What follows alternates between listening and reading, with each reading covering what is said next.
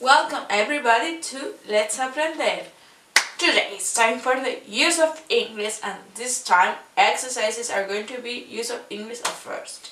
I'm going to make a review for the first of very simple verb tenses.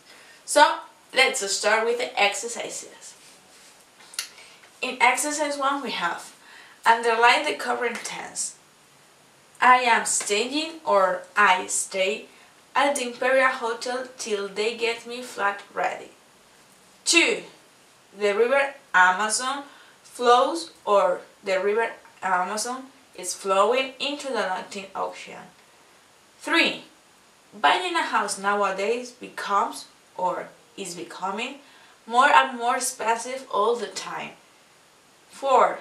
We haven't decided yet, but we are thinking of moving house. 5. Whether we play on Saturday is depends on the weather. So, I think this is one that it's very easy, that's why it's review. But you have to choose which is the best option. And when you finish, we have exercise 2. That is, complete the following sentences with the best option. 1. About 100 people outside the theater for tickets when we got there, and the options are A. Were queuing, B.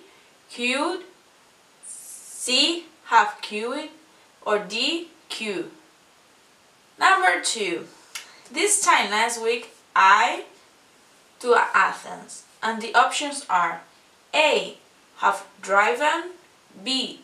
Have drove, C. Was driving, D. Have been driving.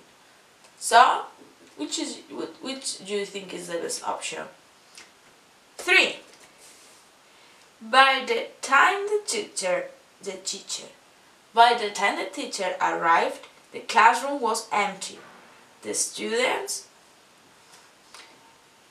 A. Left, B. Had left, C. Were leaving, D. Have left. Next one. The witness claimed the accused before. A. Did not see, B. Hasn't seen, C. Wasn't seen, D. Hadn't seen. And the last one. I shower when the telephone rang. A. Had, B. Was having, C. Have had, and D. Have. Okay, when you finish exercise 2, we have exercise 3. So let's start with it. And it says, rewrite the sentences using already, still, or yet in the correct position. So I'm going to read the sentences without this word, and you have to rewrite with them. Okay? It's easy. 1. The style is similar to others that have been built.